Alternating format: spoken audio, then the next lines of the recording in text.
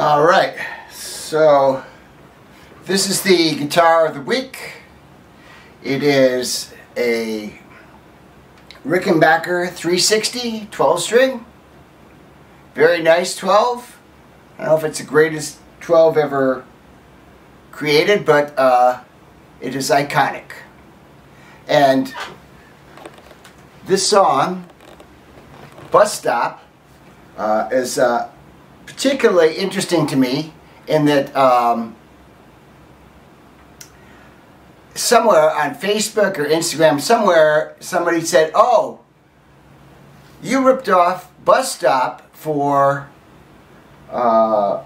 Flaming Telepaths." I did write the chorus to that, Is It Any Wonder thing. And I would say that it does bear a resemblance to that, you know.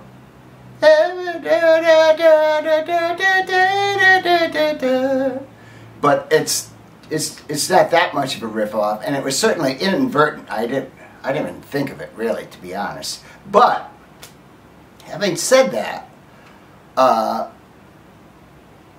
what about Too Much Time on My Hands, huh? Same words. Just saying. Just saying. Song catchers, that's what we are. Anyway, but I love that song, Bus Stop. I loved it when I heard it first time. It was amazing. I think it came out after I graduated from high school, so the Rigotones, I don't think we played it. But we did like the Hollies, and today is Saturday. Okay, I'm doing this vlog on Saturday. I'm not going to edit it until later, but today is Saturday, and today is TeddyBear's Picnic Day. TeddyBear's Picnic Day, and that song, TeddyBear's Picnic, is the first song that I ever actually learned how to sing. I was in kindergarten, and they had a play called TeddyBear's Picnic. I think it was 1952, and I believe that Bing Crosby had a hit with it then. You know, as a children's song, kind of novelty tune, and so I learned how to sing that when I was in kindergarten, and to this day, I love that kind of change, those changes that.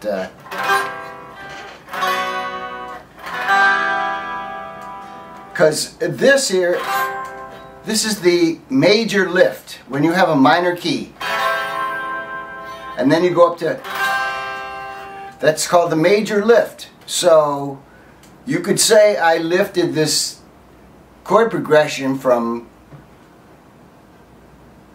the Hollies, and you'd have a pun. A major lift. It was a major lift for me. And everybody else that uses, Tommy Shaw, you name it. We've all done it. The major lift. Ask Adam Neely about this. He will tell you. It's the major lift. Okay, so you're playing a minor key, and then you play. It's in the Reaper. It's in everything. It's the major lift. It's a great technique, songwriting technique. Anyway, so that's your lesson for today, kids. And now on to the viewer comment bin. Our first question comes from EP. Do any of the Soft White Underbelly songs relate to Imaginos, or was that not a thing until you became Blue Oyster Cult? Yeah, they do relate to Imaginos. Imaginos existed before there was Soft White Underbelly, and as a matter of fact, Soft White Underbelly is referenced in the upcoming bombs over Germany. So yes, they do relate to it. Not all of them, of course, but certainly most of the ones that Sandy wrote. I'm not sure how Queens Boulevard would fit into there, but anyway, this is related to the next question from Adri, A-D-R-I. I'm not sure you know, but the Soft White Underbelly recordings were leaked onto the internet a long time ago. I was wondering if it would be okay for me to remake those songs and release them somehow. What are your thoughts? Okay, so the longer answer is that how it works is that if a song has been written and is not commercially released, the songwriter has the right to deny anybody from recording those songs. So I could potentially, or Dory Lanier, Alan's widow, could potentially say, no, you can't use them, you can't record them. Okay, you can, well, anybody can do anything. You could record them, but you can't try and sell them. And that's how it works. I'm aware of the recordings because I've actually been listening to them and plan to use some of these recordings in the MoCoS5E20 record, which is going to be called Mutant Reformation. So there are some of those Sandy songs that will be used. There will be some other Blue Oyster Cult songs, like Are You Ready to Rock and E.T.I. But there might be songs from other writers besides Sandy, because, you know, the original plan was for Sandy and me to write all those songs, but Sandy's no longer here, so I kind of know what he wanted to do with this thing, so I am working with some other songwriters to try and create something that is that fits into this narrative, besides the songs that are already, you know, that people already know. So, and so what I would say is this: if you, Adri, want to do this, write to me first. I'll put a link to my private email down below. That way you can write to me by email. We don't have to do this on YouTube, and we'll discuss it. Okay? Does that sound like a plan? Finally, Paul Glins. I think it's Glins. I think I pronounced your name wrong the last time. Glins. Paul Glins. I wonder your opinion in general of drum parts being overdubbed. In general, I have no problem with it. I mentioned in a previous vlog that I overdubbed the entire drum part to Hot Rails to Hell on Tyranny Meditation with no guide other than Donald Rose's rhythm guitar part. And that people love that drum track. I like it. I think it's pretty raging.